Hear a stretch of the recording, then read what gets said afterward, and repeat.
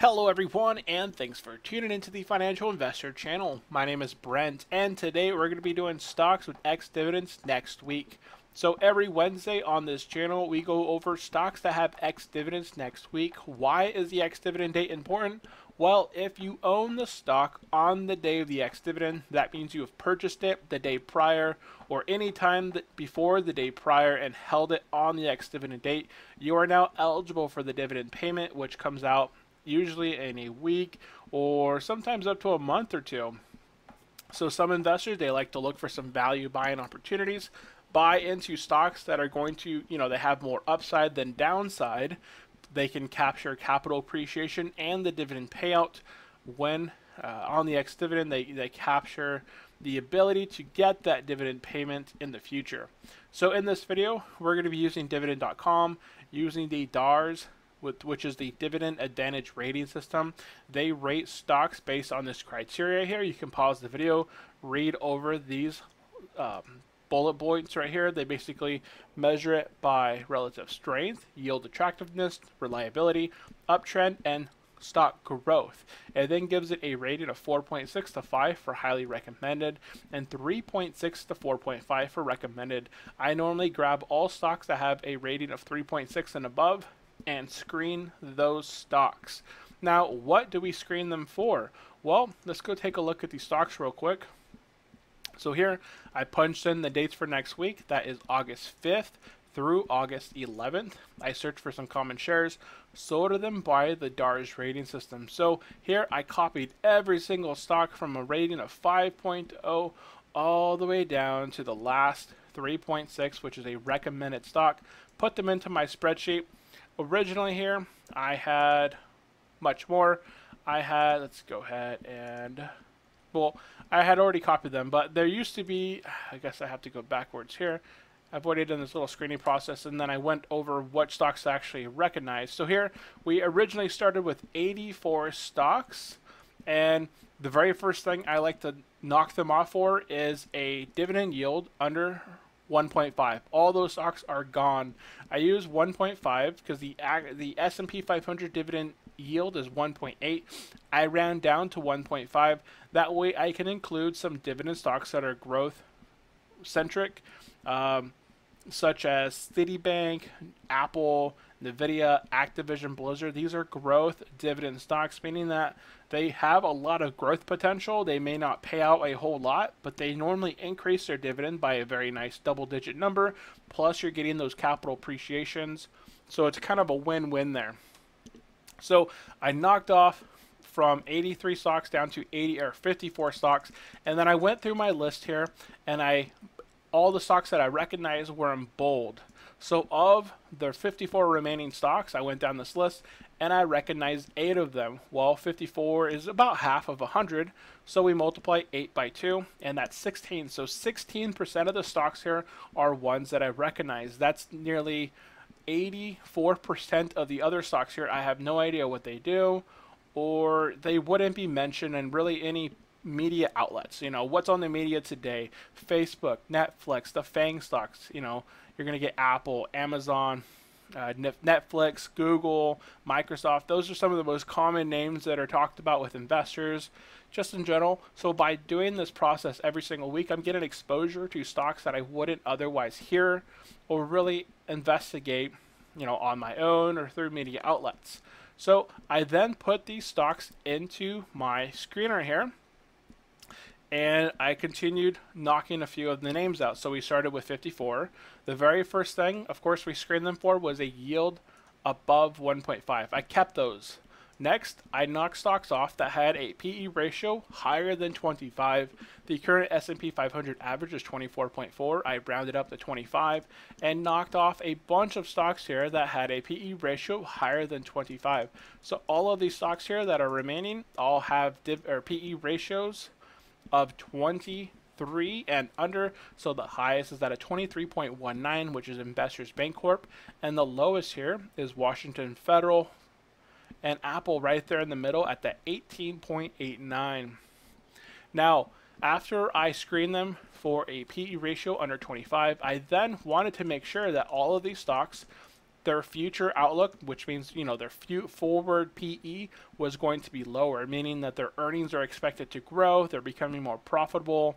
So here we want that forward PE to be less. So we want that orange on the bottom. So I went through and knocked off all the stocks there that had possibly a forward PE which was higher, which would mean that going forward they're expected to decline in their earnings, and we don't want that. So that was knocked off.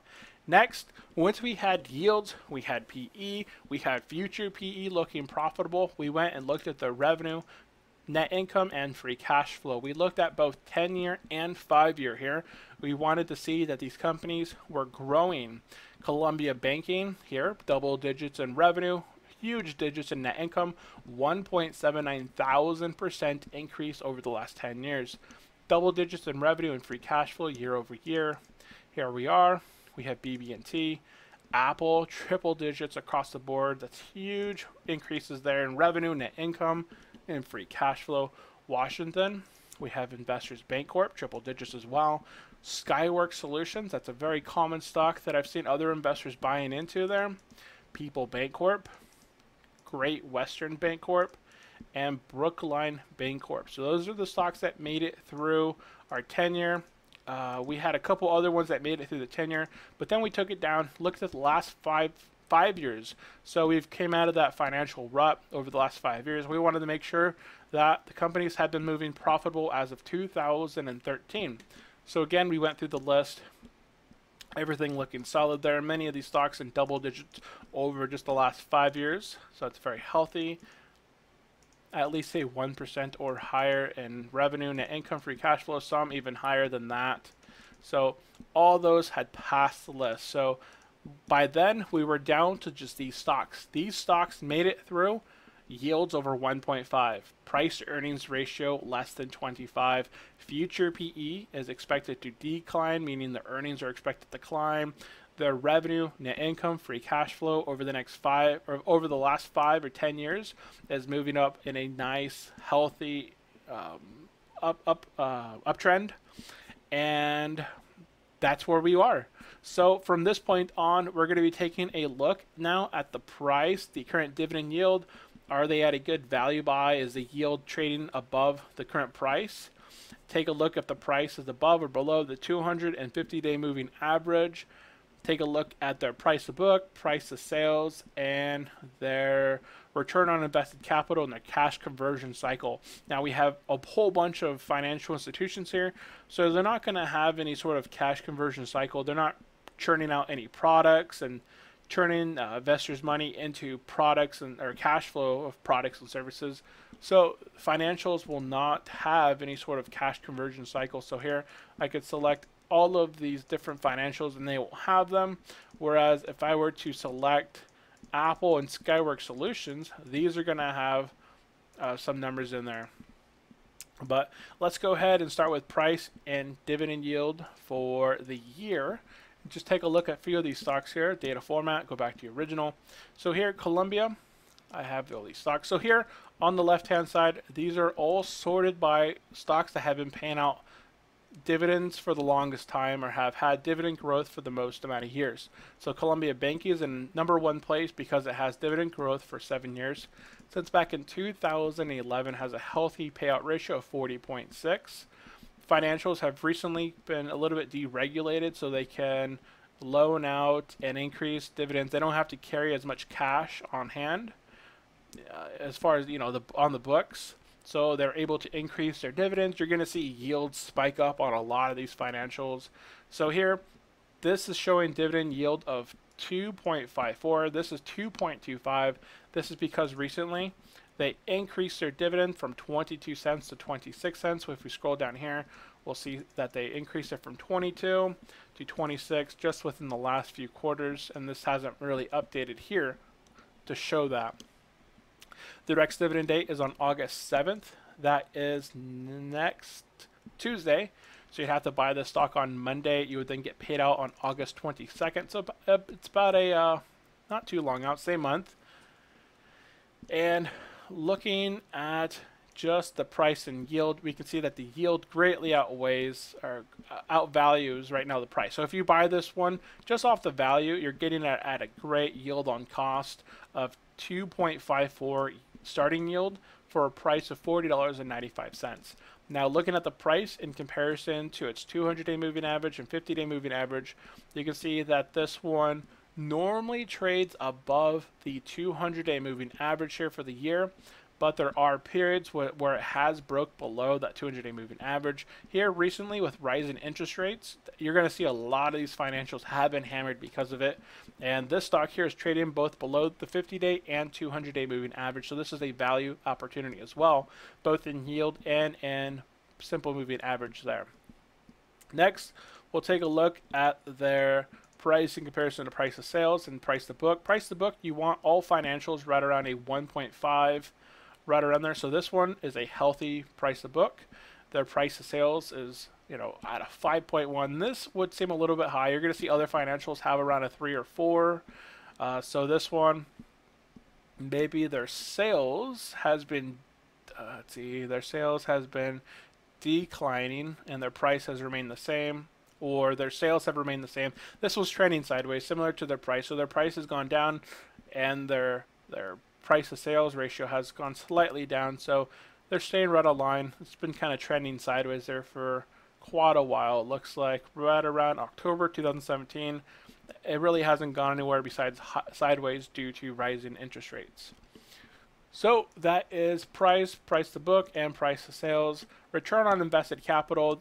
Many investors say that a return of 7 to 10% would be considered healthy. Here is a 7 to 10% or higher. 10% is some minimum, and they always want higher. So here, 7.75, not quite meeting that minimum rule of at least 10%. So there are other financial institutions out there that do meet the 10% rule. I think we went over a couple of them last week. So we wanted 10% here, not quite there. And nothing else is here is going to display here. So that is Columbia Banking System, ticker symbol COLB. Next we have BB&T. So this one's had dividend growth for the last 6 years since back in 2012. Payout ratio of 40.6. Its price and dividend for the year, it's currently trading at a yield of 3.19. So this is way up here. So yield is over the price. You're getting a very high yield on cost for its current price. This is because, again, financials recently increased their dividends by a nice number here. They went from 33 cents to 37 cents to 40 cents, all within just a few quarters. Plus, they had a special payout here of 4 cents per share. It's a very healthy dividend payout there. Very healthy increases due to deregulation of, you know, the financials, and good bond opportunity for a yield on cost. Now, if we look at their price in comparison to their price to book, price to sales, again, we want that 1.5 price to book, so that meets it there. Their price of sales, that's a healthier number there at 3.5. And we're moving down the list here, looking at price in comparison to its 250-day moving average. Here we can see that this company moves more with the 50-day moving average, and it doesn't break below the 200-day moving average that often. You can see here back in August time frame of 2017, it did break below both the 50 and 200, broke below the 50 here and a couple points earlier in 2018, but generally trades above the 50-day. It has recently broke below both the 50 and 200-day moving average with rising interest rates and financials kind of being stalled out lately due to the regulations that were passed on them, rising interest rates, and plus what just happened, they did the stress test. I would, you know, before investing in any company, I would want to research whether the institution passed the stress test or failed. But these are all looking pretty strong as far as financial metrics go. So it is at a good value for yield over cost or yield over price, and current price is below 250-day moving averages. Next, we want to look. We already looked at price to book, price to sales, return on invested capital. This is only at a 5.01, whereas the Columbia Bancorp was slightly higher at a 7.75. And I believe we already did the ex-dividend. August 9th, that is next Thursday. You have to buy this one on Wednesday or prior. You would then get paid out on September 4th. So quite a while there until you would get paid out. Next, moving on to Apple. Apple's in third here due to dividend growth for just the last 5 years, but they hadn't paid dividends prior to 2013. So they are dividend growth for the last 5 years, healthy dividend increases as well. Payout ratio very low at 25.6. If we take a look at their price and dividend yield, you can see that the price greatly outweighs the current dividend yield. This shows a 1.34. They recently increased their payout, so they're now at a 1.53. They increased it from 63 cents per share to 73 cents per share. So that's a very healthy dividend increase. If we bring out our handy dandy calculator and we punch in the current dividend payout, which is 0.73, subtract the previous, and divide by the previous of 0.63, that's a 15% dividend increase. So from last year's to this year's, that's a 15%. My calculator kind of bugged out there because my fingers hit the wrong buttons, but to do the math, you do current, which is 0.73, minus the past, divided by the past, multiply it by 100 to get a percentage, and you get a 15.87% gain over the last dividend payout of last year. So very good there as well. But here, not a value buy as far as yield over price because 1.53. I would say it's right about average now, just due to that recent increase in their payout. It's right there with the price where it should be. Now, moving on to price in 250-day, you can see that Apple rarely ever drops below that 200-day moving average. If you had bought this back in February of 2018, that would have been the opportune time. I believe it did break into the 150. I bought it at 163 in both mine and my wife's portfolio sometime in this time frame. And great buying opportunity. Very rare to see Apple. As you know, earnings today came out. Apple beat earnings, grew substantially in the after hours. It's going to really help out the S&P 500 move forward into new highs. So very rarely that this company falls below its 200-day. It does trend generally above its 50-day moving average and does break sometimes below that 50-day. That's where you can invest here and there, the normal investing to average in. Now, if you want to buy chunks of Apple, that's where you would wait for that 200-day breaks, and then you would buy chunks of Apple there at those times. So not a good value buying opportunity at that point for yield over price because it's price over yield, and 250 days trading above. Next, we look at their price to sales, price to book. This is a growth stock, so you're going to see a very high price in comparison to its actual book value because they probably don't, let's see, price to book value of the company. That seems generally a little bit high, but their price is at a high point, has been climbing up very, very quickly. So that, I would say that's pretty healthy and right along as far as normal here. So the price of the company itself, of the stock, has been rising, whereas the book value of the actual company itself hasn't really grown as much, but they're just, because they're taking in and creating so much revenue, net income, and just building up that free cash flow and their services, people are more willing to invest in this company, driving up the price of the stock, whereas maybe the book value of the company hasn't increased lately, but they're looking forward to this becoming more of a passive, long-term income producing stock. Price of sales looks right along the line there. So that is price to book, price to sales. Next, we look at the return on invested capital. This has a huge 21.6 return on invested capital. You can see back when they began to become a dividend stock, not a growth company, you can see that the return on invested capital did decline. This is because they became a dividend paying stock here right around this time frame. 2013 looks like they started increasing and paying out those dividends. So they kind of transitioned from a straight growth company into a dividend paying company. So a lot of the invested capital wouldn't be reinvested back into the company. It would be paid out to their shareholders. So that did decline here, but it's still at a solid 21.6. And cash conversion cycle, you like to see this number in the negative. That means that they're turning your invested money and all of their investments they're taking negative days to turn that into cash flow. So they're just pumping out products and services and just making profit left and right. It doesn't take them any number of days. Negative numbers are absolutely awesome. So good numbers there for Apple. So ex-dividend for Apple, August 10th. That is next Friday. You would have to buy this stock on Thursday or prior. Again, not a value buying opportunity from what I saw here. August 16th is your pay date, so very quickly to get paid out. And that is Apple. Moving on here to Washington Federal. We have 4 years of dividend growth since back in 2014. Healthy payout ratio.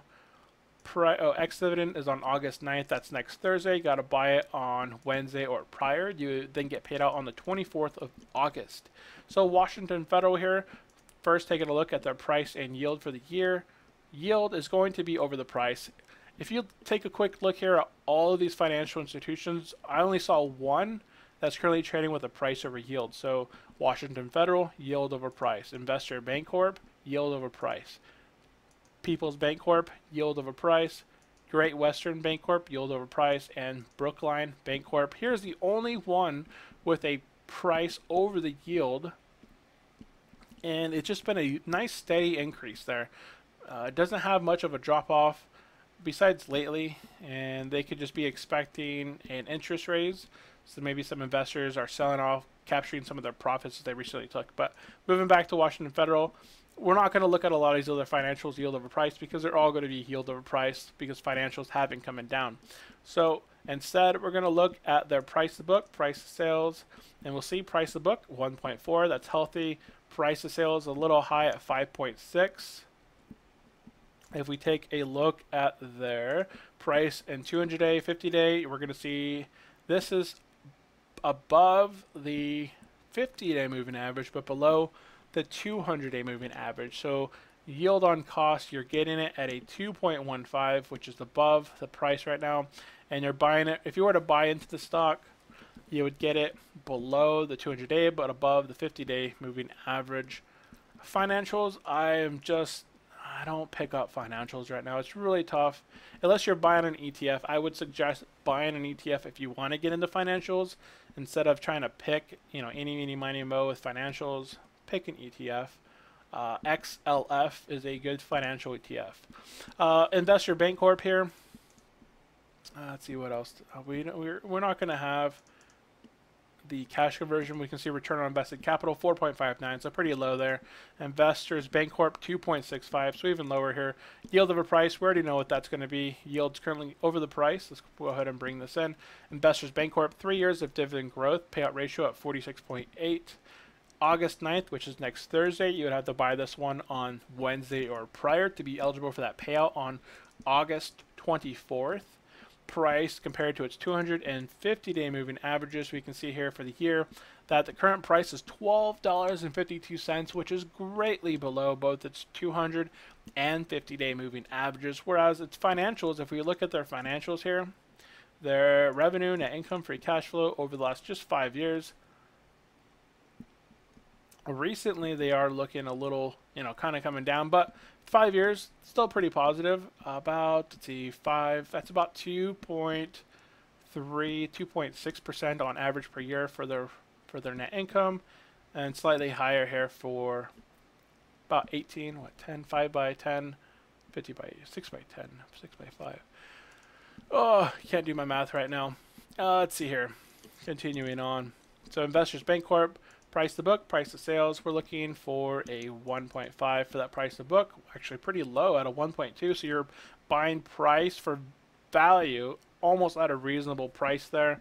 Price to sales, maybe could be possibly high. Maybe they don't have as high as sales, but you're getting it at a pretty good price in comparison to book value. Generally, you can see here with time, the stock generally trades here at, touching the bar here. What's that bar? 4.0, probably a little higher, maybe 4.5, but still generally has been coming down here for the year. You're getting it at the lowest point right now as far as price to sales. Now, return on invested capital, we already saw that, 2.65. Moving on. So this is not a financial institution. This is Skyworks Solutions. This is a semiconductor. I know there's another YouTuber out there who has talked about this. I believe this is Jeremy. has talked about Skyworks Solutions working with Apple, and I think he's a shareholder of this one. So Skyworks Solutions, 3 years of dividend growth since back in 2015, very healthy payout ratio of 23%. Ex-dividend date is August 6th. That is next Monday. You would actually have to buy the stock this Friday or prior to get paid out on August 28th. And they're currently priced here at $94.58.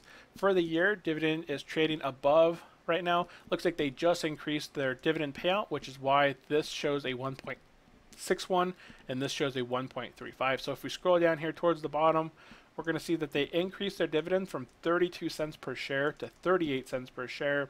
That is why this shows a 1.61. So this is actually way up here. If you buy the stock right now with a yield on cost, you're getting it at a 1.61 yield on cost, priced at $94. I could see the stock coming back up into the $104 range pretty soon, just based off the valuation there. So good buy there. 200-day, 50-day, how is it trading for the year? It is currently below both the 200-day and 50-day moving averages. You can see this one does go up and down quite hard. It dropped from roughly $114, $115 all the way down to $96, $95.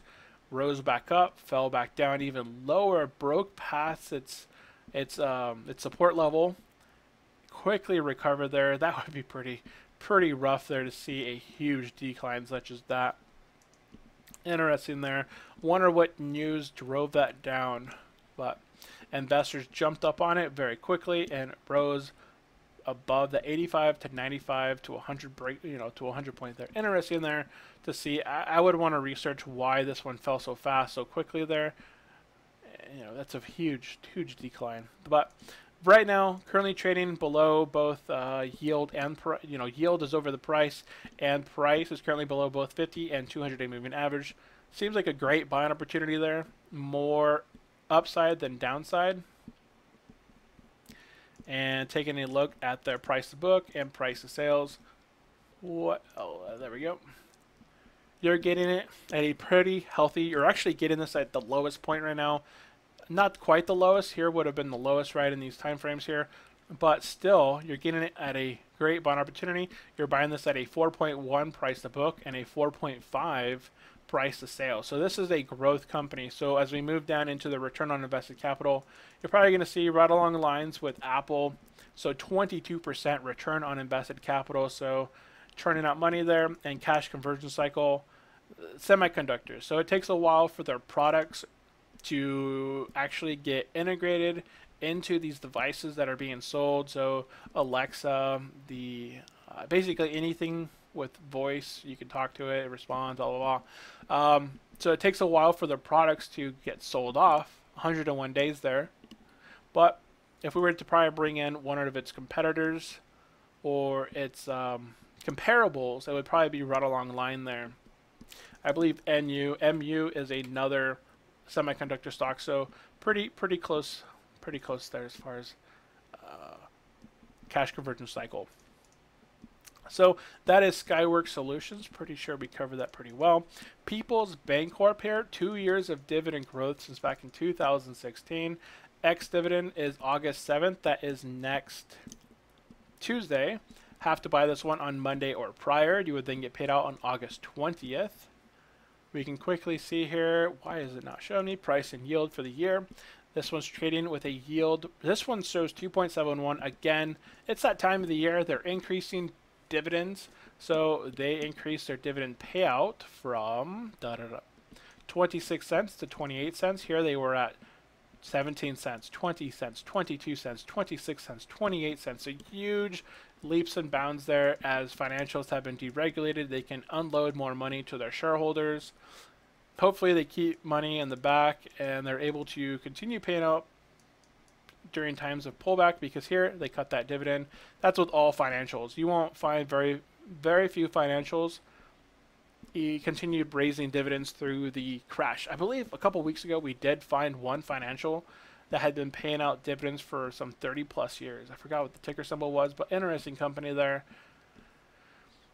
Price and yield. So yield over price, good value buying opportunity there. Price is trading below the 50-day moving average, but not quite below 200-day moving average. It doesn't fall below the 200-day moving average very often, but it normally trades right along the line with that 50-day moving average. So if you can see it, if you see it break below the 50-day, that's generally a safe buying opportunity.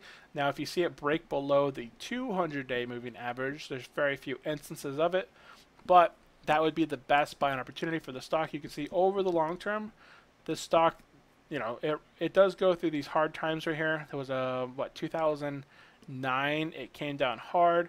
It was in recovery mode for 3 years, and then since that point has been on the up and up, moving up over the last several years there.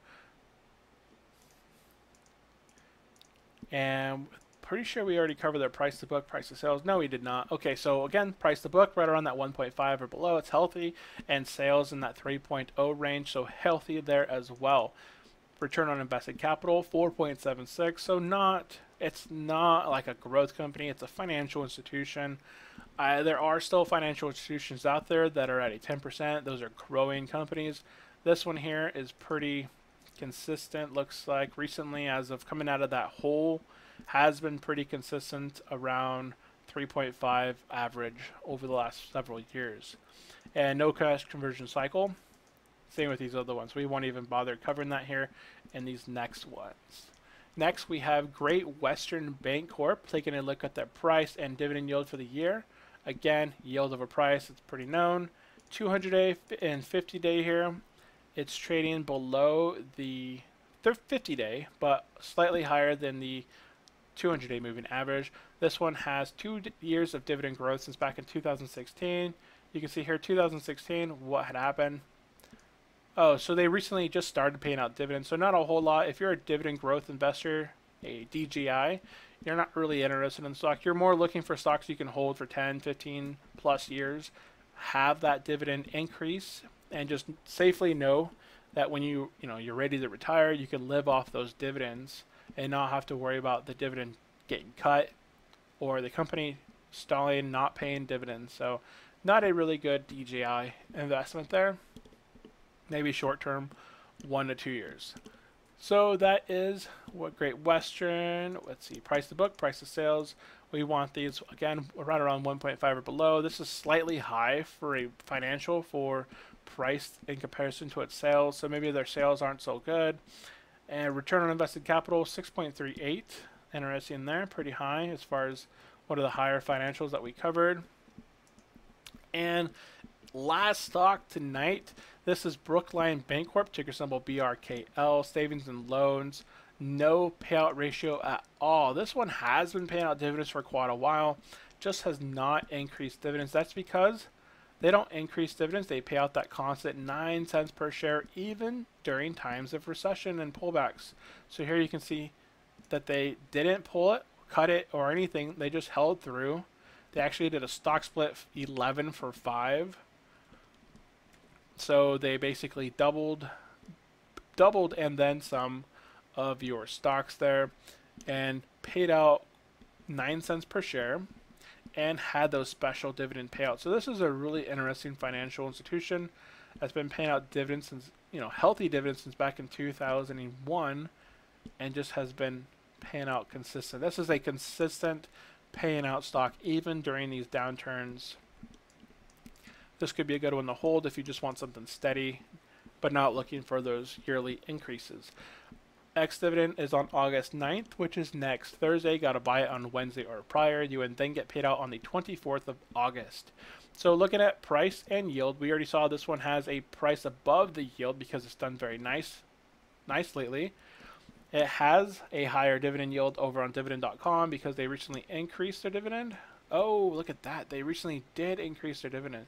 Normally they pay out 9 cents per share for the last several decade, and they just increased it to 10 cents per share. Okay, so let's see here. What else?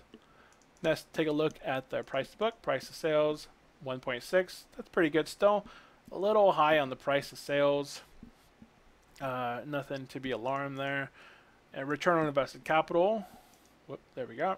3.66, not amazing. Again, just a financial institution, pretty common for these financial institutions, right around that 3 to 5% range. You're not going to see a lot of financial institutions that are just growing their invested capital. They're not going to have a high return on invested capital. So that is all the stocks. So all the financials besides Brookline Bancorp look like they were trading with a yield above the price, and the price currently either below the 50-day or the 200-day or somewhere in that line. But again, doesn't mean that all financials are worth investing in right now. I think financials are very risky. I myself wouldn't hold any financial for the long term, just as many of them don't have that record that dividend growth investors are really looking for.